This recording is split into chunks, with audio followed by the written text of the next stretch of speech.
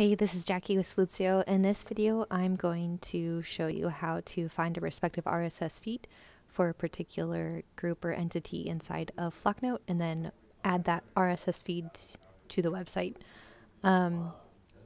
First would be the generic if you have an everyone. And if you click the settings in the top right hand corner for group settings, find that screen, that RSS feed is going to be right here. And so I would assume respectively would be the same for maybe Alter Society, or if there's a different group, you can display that on the site. I've done this one other time, and I'm a little uncertain as far as like if that's a restricted group, if it's a little bit different. But we'll try with RSS. We'll try with Alter Society and see how it goes. Actually, I know there's nothing been sent to that group yet, so that won't work. But anyway, that's where you would find your RSS feed respectively for a Flocknote group. On the website, we're going to go to the module manager, and our output goal is something similar to this Flocknote, like this is on the homepage.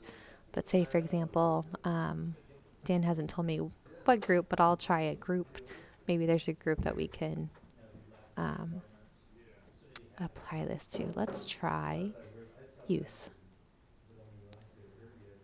So maybe Caitlin wants to put that on the page, and we can either put it at the top of the page or over here on the side column. So in Module Manager, I'm going to find Flocknote, and there's one here, but I don't know who this belongs to. Sidebar A, 63668. 63668. So it looks like it's the same one. Let's see where this one is assigned. And maybe you've worked on this and tried this, or maybe this is from the old homepage. I'm not sure. It's probably not on the Academy.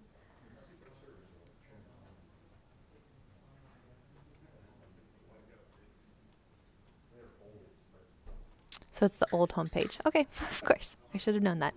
Okay, so we can use this here. Let's find youth. Find the youth ministry page. To get that find, I use Control F on my keyboard. So I'm assigning this to the youth page. Youth. Sidebar A is the respective position. I'm going to take away title 1. I'm going to save that and refresh here. So now that Flocknote's showing up here on the side. I mentioned it could go in the top of the page. Let me show you how that would work. I would take it out of the sidebar. I do want you to remember that note I put here. It's a good use of identifying on this screen where that's at. So this is module ID 166.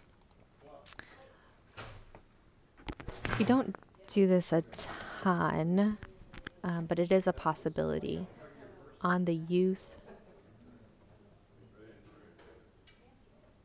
ministry page, and now I'm not sure which one I want. I'm actually going to go to let's go to the menu item. GE main menu.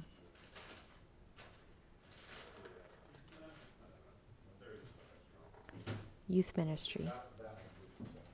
Let's go here. I'm going to edit the category from this screen so I know that I'm editing the right category. And we said that was module 166, I think it was. I'd have to go back and check. And then from here, I can also choose to display the category description. And there would be Flocknotes. You would have to add, I like how that goes all the way across there. So back here, I can edit the category again and choose to say Flocknote updates or something like that. And the format, let's try heading 3. Save and close. And here on this page, it now looks like that. So it's almost like it's its own article, but it's going to stay at the top of the screen. So kind of like we used to have sticky articles. Now I'm forcing that to stay at the top of the page. So I will turn off that setting for now. So on the menu item under category, I'm going to hide the category description or put it back to global.